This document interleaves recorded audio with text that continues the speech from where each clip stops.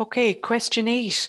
An equilateral triangle XYZ has sides of length 6 centimeters. Write down the size of the angle XYZ. Okay, three types of triangles.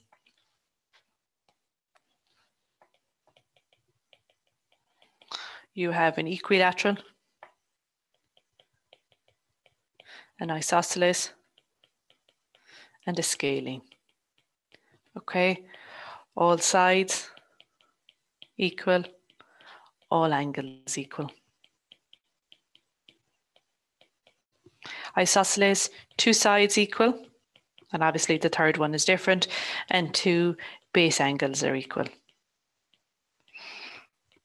Okay, sometimes people make mistakes as to which of the two angles are equal. It will be opposite the sides that are equal. So if this side is equal to this, well, then you'll see that's the angle that's across from that side. And that's the angle that's across from that side. So they are the two angles that end up being equal in your isosceles triangle.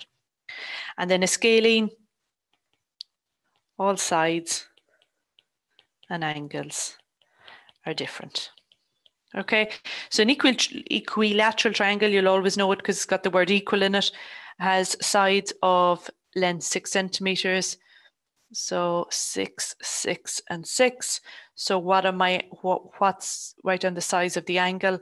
So angles in a triangle add up to, so these are some of the properties I was talking about in question 6, add up to 180 degrees. If all the angles are equal, then if I divide that by 3, can you see that all the angles are going to be 60 degrees? Okay, so it doesn't matter which one I put down as X, Y, Z. That one there is going to be 60 degrees, okay? Work out the length of the perimeter, okay? So perimeter is the length of the outsides. If you were to walk all the way around that, so it's 6 plus 6 plus 6 equal to 18 centimeters. Make sure you have your units in every case. You'll see at the start of any exam paper, it tells you that marks may be lost if the units are not included. Okay, Maria plays a game using the triangle XZY. She flips a coin and moves the counter in the direction XYZ. Okay, they're trying to confuse us now by changing the letters. It's definitely working for me. So X, Y, Z. Okay, so the arrows are here. Okay, as shown in the diagram below, using the following rule. So she flips the coin. If she gets head, she moves the counter 6 centimeters, so 1 letter. If she gets tails, she moves the counter 12 centimeters, so like 2 moves. At the start of the game, the counter is at X. Okay, so my counter is up here at X. Okay.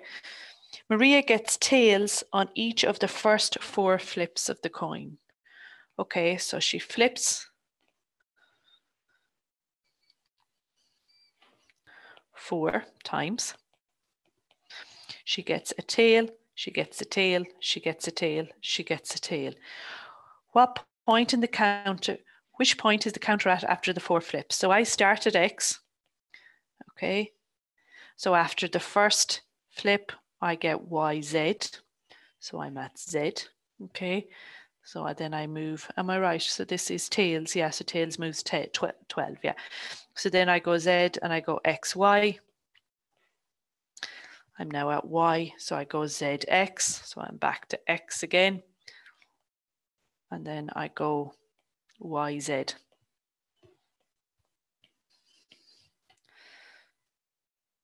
So counter at Z. Jody makes a solid shape using equilateral triangles as faces. It has E edges and F faces where E and F are an element of N. In other words, they're whole numbers. For Jody's shape, EF over 5 minus E is equal to 2. 3F is equal to 2E. Solve these simultaneous equations to find the value of E and the value of F. Okay, so difficult question in a way because you have area and volume here with A and B. You then have some flipping of tails, which is normally, or flipping of heads, which is normally kind of probability there. And now you have a little bit of algebra in that you have simultaneous equations. So the question really does mix a load of the chapters together. So simultaneous equations, okay? So remember these, I'm just making up one here. 2x minus 3y is equal to 10. You put a line under them, you cancel one of the letters. So they're the normal simultaneous equations we're used to. Okay, so what are these bad boys that's in this question then? Okay, so I need to make these look like that. Okay, so I have 8f, let me rub him out. So 8f over 5 minus e equals 2. And then I have 3f is equal to 2e. Okay, anyone want to pop into chat there and give me a suggestion of what I could do to make either of them a little bit easier? Anyone want to type something into chat?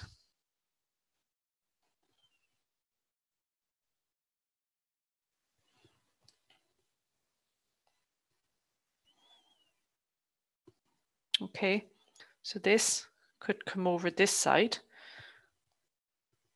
so that I had the f's here and then the e's, and they were both on the left hand side of the equals to sign. Cool. Okay, I could multiply across by 5 with this one. That's true, to get rid of the fraction on the bottom. Okay, let's do those two things. Okay, so we're not even solving them at this stage, we're just rewriting them to make them look a bit easier. Okay, so we're multiplying the top one by 5, okay? So multiply each of the parts by 5, okay? You have to do it all the way across. So 8f over 5 by 5, the 5 and the 5 will cancel. So you'll end up with 8f. And then 5 by e is 5e equals 5 2s are 10, okay? So that looks a tiny bit better than the fraction one, okay? So you can see it's exactly 5 times bigger than this one here, okay? And then move the 2e over and it will become minus 2e. Of course, we've no number, so it'll be equal to 0. Okay, so that's looking a whole lot better and a whole lot closer to the simultaneous equations that we know and love. Okay, simultaneous equations, you can cancel either letters, the f's or the e's, okay? 8, 16, 24, so I could bring the f's up to 24, or I could bring the e's up to 10, okay?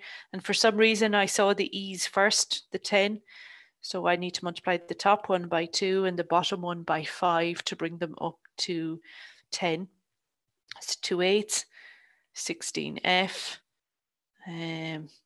2 by minus 5e is minus 10e, 2 10s are 20. Okay, let's multiply the bottom one by 5. So 5 by 3f is 15f. 5 by minus 2e is minus 10e. So they're the same now. So I know I've done a right job. And then 5 zeros. Well, if I have nothing and I 5 times it, I still have nothing. Okay. Can I cancel directly now? No, because you need to cancel them to 0. So you need a minus 10 and a plus 10, for example, because minus 10 plus 10 gives you 0.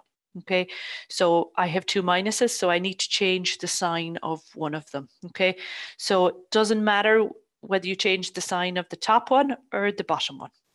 So I'm going to change the bottom one. So 15f is a plus, so change the sign to a minus. The minus 10e, I'm going to change it to a plus 10e, and 0 is a plus, change it to a minus, not that it makes any difference. So you can see you have to change the signs all the way across, just like here I have to multiply by 2 all the way across. So what I do to one piece of an equation, I have to do to it all. They are the rules of maths. It's the same here, everything got multiplied by 5. So you can do anything you want to an equation as long as you do it to every piece of the equation. Okay, so then we'll solve this just like an old-fashioned sum. So 16f minus 15f gives me just 1f.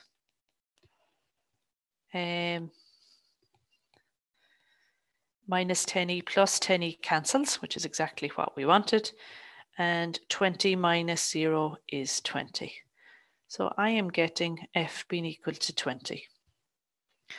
Okay, so then we sub in to find E. Okay, and you sub into either of these two equations, okay? It should work for both of them.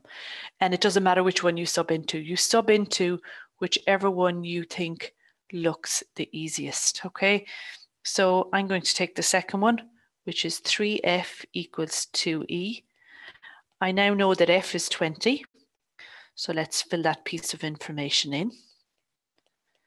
3 20s are 60 is equal to 2e. Divide across by the number in front of our letter. And so we get E is equal to 30. Okay, now it didn't ask us to check, but some questions will tell you to verify your answers. Okay, so I'm just going to do it here just to check. Okay, so what I do is I half the page, and now you have to show that it works for both equations. So 8f over 5 minus E should be equal to 2.